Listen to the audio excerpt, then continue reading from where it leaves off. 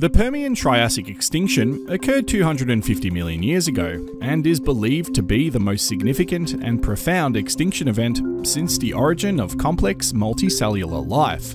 But along with this Armageddon occurred the beginnings of the separation of two landmasses that, before this, had been joined up for well over 300 million years. Those are Australia and Antarctica. They joined up during the formation of Gondwana.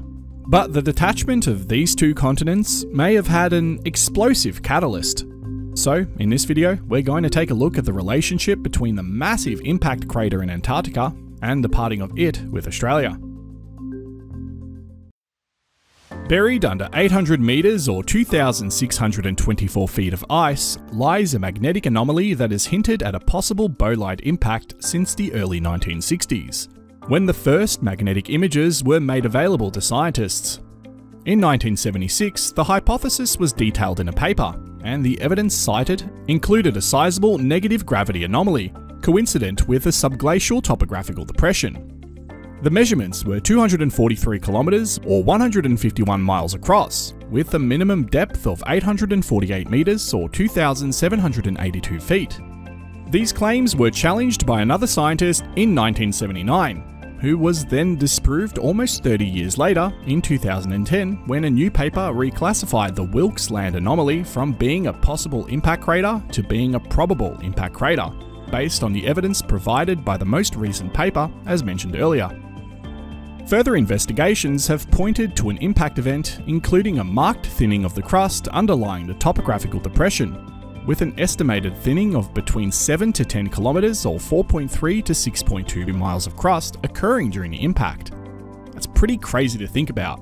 Much of this was melted down into a plasma upon contact and catapulted out in all directions, with much of it being flung out into space, where it would then fall back down to the Earth, becoming superheated during the re-entry of the atmosphere, contributing to even more chaos and destruction in the process, as this superheated debris would have sparked significant forest and grass fires planet-wide.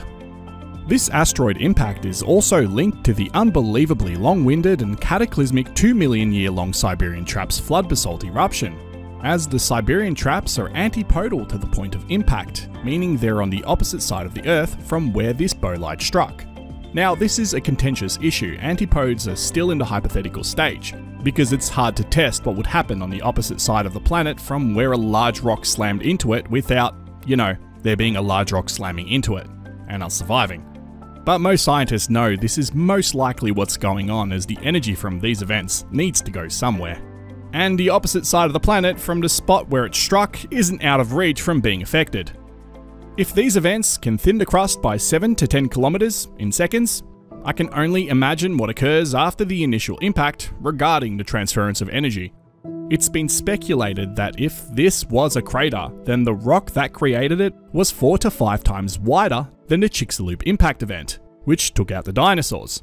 Without a doubt, this type of event would have caused a major planet-wide earthquake, achieving a magnitude beyond anything that Earth's natural tectonic process can reach. So it's definitely possible that this is the impact that set the gears in motion for what is perhaps among the worst volcanic events to occur on our planet, with massive amounts of volatiles being released, affecting the climate of the entire world, and causing negative and potentially fatal impacts to areas near and far from Proto-Siberia. Now, speaking of the point of impact, this is the location of Wilkes Land Basin, where Australia was joined to Antarctica when this hypothesized event occurred. Now, researchers speculate that the purported impact and associated crater may have contributed to this separation by weakening the Earth's crust at this location. And this is actually a relatively common theme. I've read about this often, where an impact event is associated with a rifting event. For example, the Chicxulub impact that wiped out dinosaurs is associated with India's Deccan Traps flood basaltic eruptions, which followed a similar timeline and eruptive journey as the Siberian Traps did some 190 million years before it. So I'm a big proponent of the antipode hypothesis, and I find it to be fascinating. Generally, the actual physical causation for the separation of a continent is the upwelling of a mantle plume, and if the crust is thinned, magma will rise. And when magma rises, the lands on either side of it get pushed away from one another at an ever-increasing rate. These events also tend to propel tectonic plates forth faster than the average speed they are known to drift at each year, The tectonic plate that Australia rests on is one of the fastest moving on our planet, and it could owe that to this event, and the associated mantle plume that preceded it. Another interesting thing to note is that this impact event might also be associated with the massive supervolcanic complex that erupted in New South Wales around this point. And this complex in its own right is associated with the Permian-Triassic extinction because of just how intense it was. This bolide and the associated shockwaves propelled forth by its collision may have actually led to the eruption of many of the supervolcanoes that were present there back then. I've already made a video about this fascinating place, and it's a relatively new discovery too. You can find a link to that in the description. When Australia and Antarctica began to split, a rift valley formed, and this disturbed some of the land around the hypothesized crater. But aside from that, if we were to go down there and get a sample of the rock, we'd be able to ascertain whether or not this is a 100% guaranteed impact crater. These "if only we could get to it" scenarios are common, and it does my head in. This is the only thing that's stopped researchers from getting a sample of the Burckle crater, which lies deep within the Indian Ocean. And as recent events have shown us, the deep ocean isn't exactly hospitable to human life. So until then, we have to rely on geophysical methods to ascertain the likelihood that the Wilkes Land topographical depression has an origin directly related to an impact event, along with other techniques like searching for ejecta and such. So what do you guys think? Do you think this is the cause of the split between Australia and Antarctica? Or was it just an inevitable thing bound to happen either way? Let me know in the comments, and thanks for watching.